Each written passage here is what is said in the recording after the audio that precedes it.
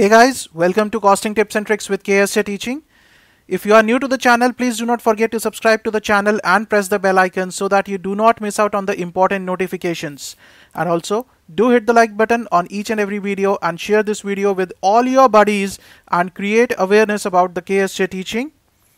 Okay, so what are we going to discuss in this video? It is a very common and a very important thing, that is about something about the semi-variable cost. That if you are given a semi-variable cost, then how to bifurcate the semi-variable cost,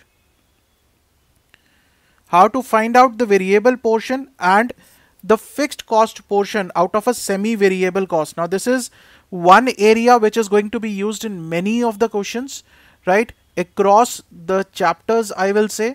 So this is a very common thing and a lot of people face issues in that also, in this also. Okay, so let us see with the help of an example. I'll take a very simple example. On one side you are given the units,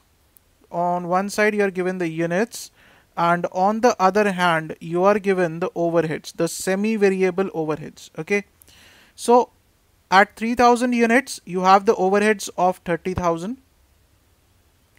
At 4000 units you have the overheads of 35,000.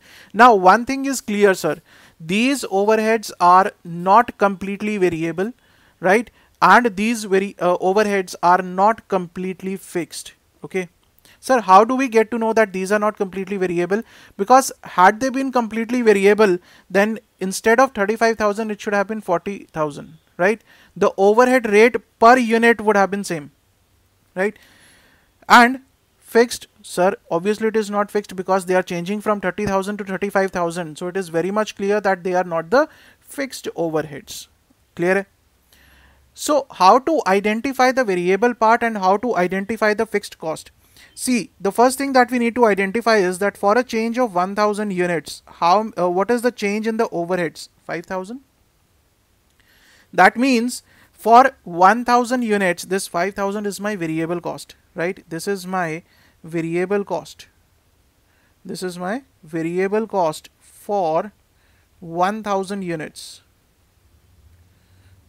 right? So can you tell me the variable cost per unit? Obviously we can calculate easily. If we need to calculate variable cost per unit, how to calculate it? Sir, 5,000 is the variable cost for how many units? For 1000 units. So the variable cost per unit is 5 rupees. Now we need to identify that out of this 30,000 or out of this 35,000, how much is the variable part and how much is the fixed part? How we can calculate that? Sir, very simple. How we have calculated the variable cost per unit, that is 5 rupees. So that means if we need to calculate the variable cost, that is 3000 units multiplied by 5 rupees. 15,000, this is my variable cost. Now what will be the fixed cost? Out of total 30,000, 15,000 is my variable cost. So the remaining 15,000 is my fixed cost, right? So whenever you have a problem where you are given the semi-variable cost and you need to find out the variable portion out of it and the fixed cost portion out of it, this is how you need to solve it. That for a change in the number of units, what is the change in the overheads? If this cost is changing 5,000, this is my variable cost for how many units? 1000 units. So the variable cost per unit is calculated. Then take up any of the values. You can do this thing with 4000 units also, right? Take any of the values and try to find out the variable and the fixed portion separately, right? So this is how you have to deal with the semi-variable cost. Okay, so this is a very common thing. You will come across many questions where you will have to calculate the semi-variable cost. You will need to find out the variable portion out of it and the fixed cost portion out of it.